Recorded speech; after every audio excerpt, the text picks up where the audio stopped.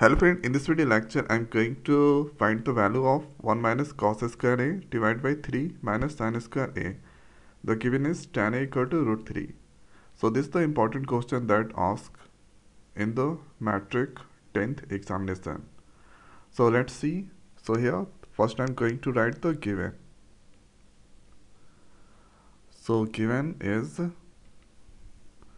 tan a equal to root 3.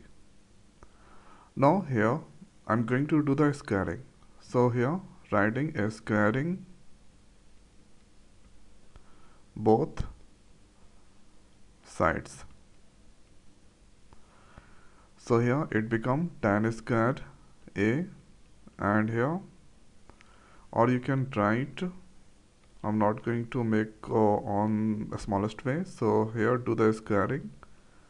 So here it become tan square. Now here it become root 3 square.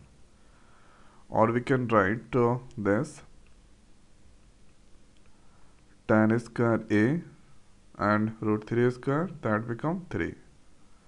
So this all values here on the right, we need to find the value. So it's all are in the form of cos and sine. So I'm going to convert this into the sine and cos form. So we already know here tan square a equal to sine square a divided by cos square a. We can write.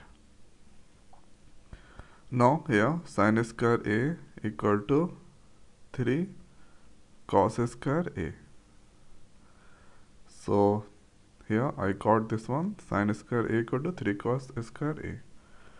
Now hereafter we need to find the value. So 1 minus cos square a divided by 3 minus sine square a. So here, so 1 minus cos square a, I'm not going to change, all in the form that I'm going to change in the cos. So here for sine square a we can write 3 cos square a. So 3, in place of this we can write 3 cos square a. Now hereafter write 1 minus cos square a one more time, and 3 is the common between these two. So 1, and here cos square a, that come. So this part and this part that cancel at one time. Now finally I got 1 by 3. So this is our answer. We need to find the value of this all. So here I got 1 by 3. So if the question asks like this, so you need to change first to write the given, and here it's all in the right side on the value. We need to find on the sine and cos term.